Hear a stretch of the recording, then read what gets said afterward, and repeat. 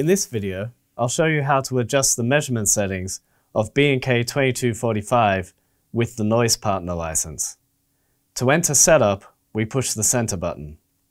And to enter one of the submenus, we push the right arrow. Under Measurement Settings, we have three menus: Input, Measurement Control, and Broadband Parameters. Under Input, we can choose the microphone that we're measuring with, whether we're measuring in a free or diffuse field, and whether we are correcting for the influence of the windscreen.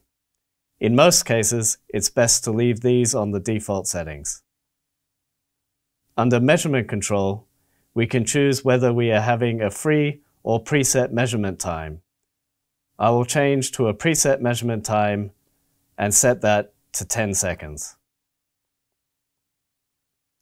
We can also choose whether to enable or disable back arrays, which is useful for removing disturbances from measurements. I will enable back arrays and leave the default back arrays time of 5 seconds. Under Broadband Parameters, I can choose which parameters I want to measure. I can change the frequency weightings by moving my cursor over the frequency weighting and pushing the center button. Similarly, to turn parameters on and off, I move my cursor to the parameter and push the center button to toggle that parameter on and off.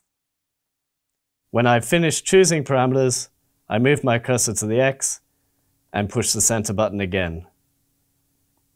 And now we're ready to measure.